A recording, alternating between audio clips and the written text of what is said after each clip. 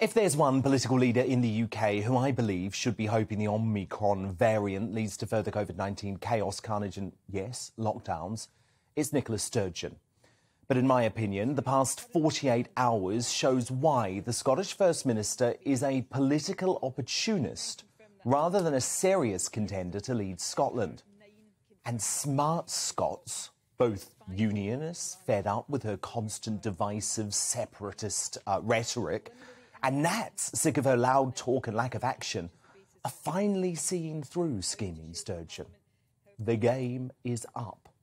And I predict, despite her denials, it won't be long before she starts to negotiate some cushy job with her Liberal mates at the UN or World Health Organization.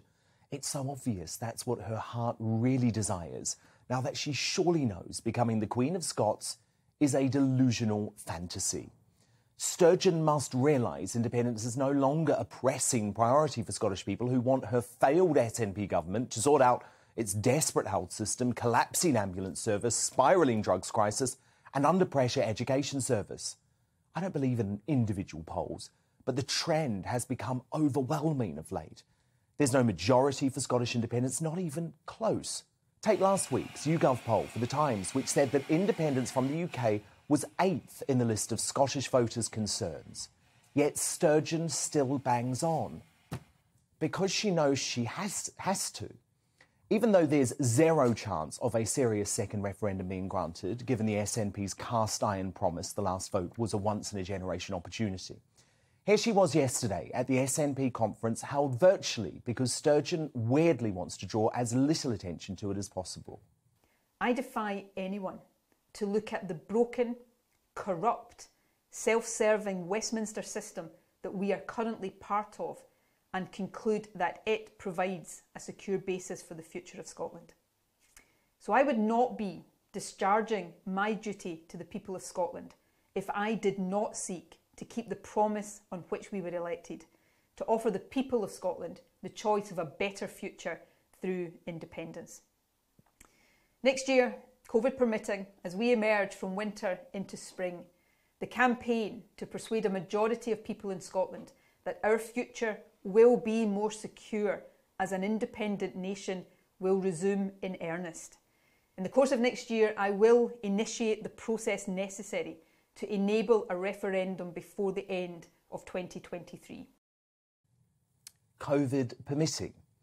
They're the key words. Because I think Sturgeon knows there's a benefit to her in this crisis dragging on. And the Sturgeon we saw most comfortable yesterday was not at the SNP conference, but rather the authoritarian COVID leader at the official governing podium, opining over the control she wants over her people. She reacted with trademark hysteria to the Omicron variant, insisting the Westminster government hadn't gone far enough and that they should immediately fund a new furlough scheme for Scotland.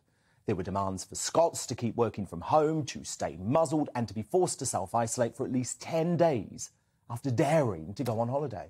They're asking people, everybody across the country, to significantly step up and increase compliance with all existing precautions. Face coverings, hygiene like washing hands and surfaces, getting vaccinated and of course testing yourselves regularly.